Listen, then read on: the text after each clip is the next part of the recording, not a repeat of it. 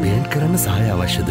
Paint TC guide එකක් නොමිලේම ලබා ගන්න මිස් කෝල් එකක් විතරක්ම දෙන්න.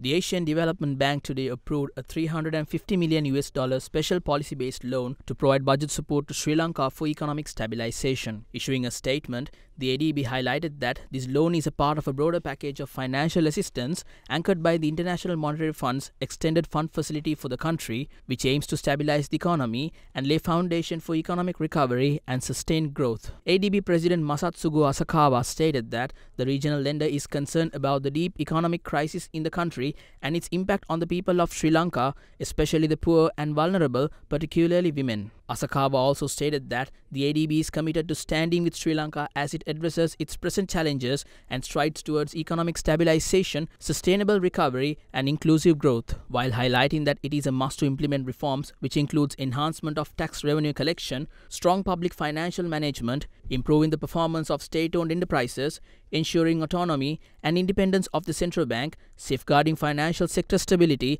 and bolstering governance frameworks. The Asian Development Bank noted that it is essential to ensure that adequate social protection is provided. The bank also stated that implementing governance reforms and anti-corruption measures will be critical. Further, the regional lender stated that transparency and open communication will be crucial in building agreement around the reforms. The statement said that the ADB will proactively engage with the government, other stakeholders, and development partners to help address structural impediments and plan future support.